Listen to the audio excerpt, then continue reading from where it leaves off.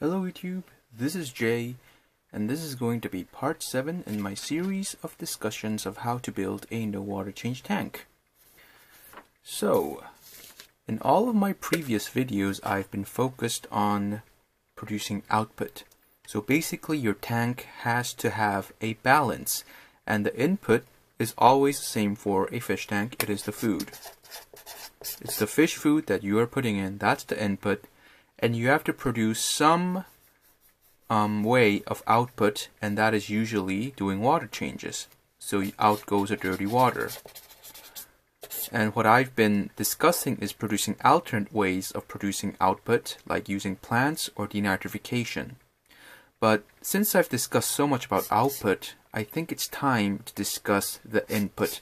And I think the hobby in general doesn't discuss this input very much, and I think it's very important.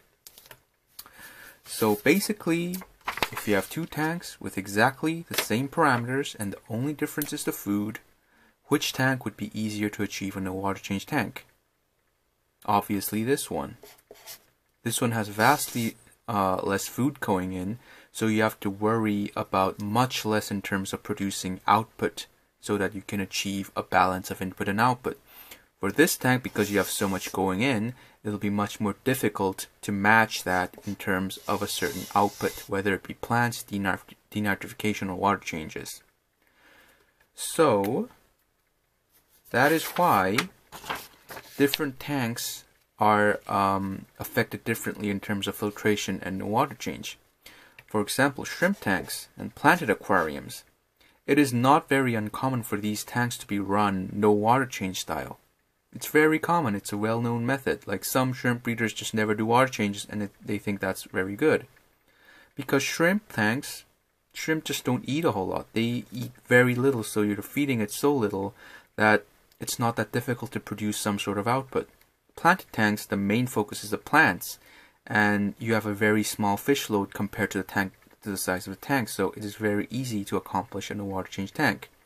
Whereas on the other side of the spectrum, where you have big fish or big animals like arowanas or turtles, it's pretty much very, very rare. I've never seen anyone do a no water change arowana tank. I've never seen anyone aside from me doing a no water change turtle tank.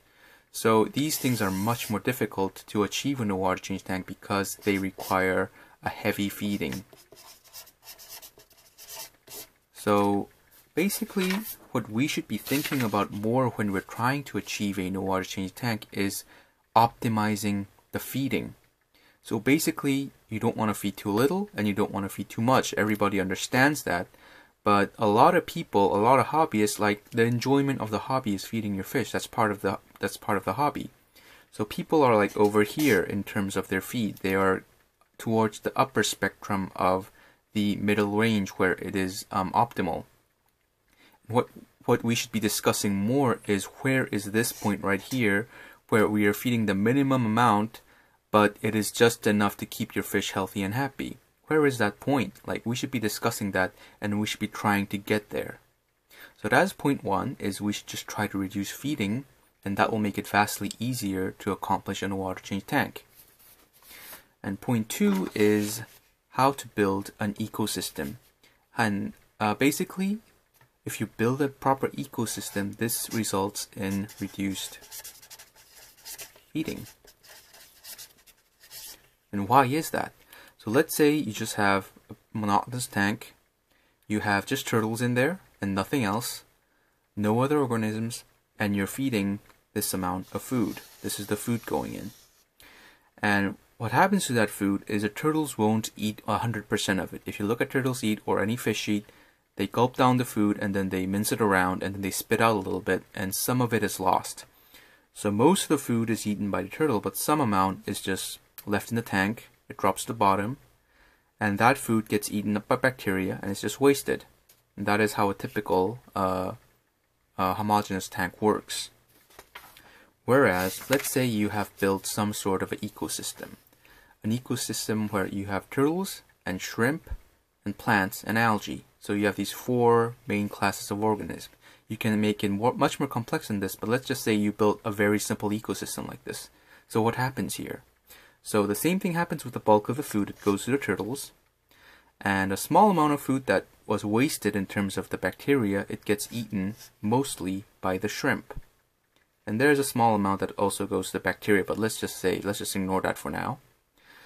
And what happens here is this shrimp has salvaged this food. And what happens to the shrimp?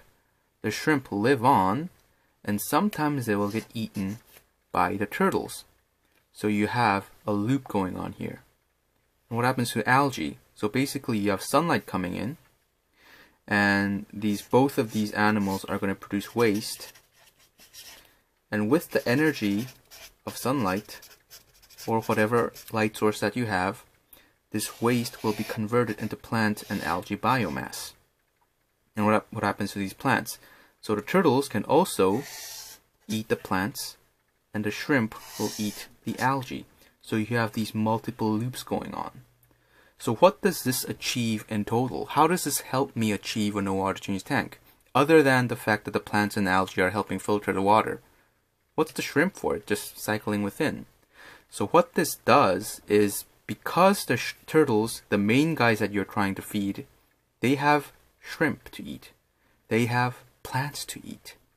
So what this does is effectively reduces my need for feed. I can feed my turtles a lot less if I have an ecosystem going. So in my no water change turtle tank, a point that I didn't really discuss much is how little I feed my turtles. I feed them very little compared to what other turtle breeders feed.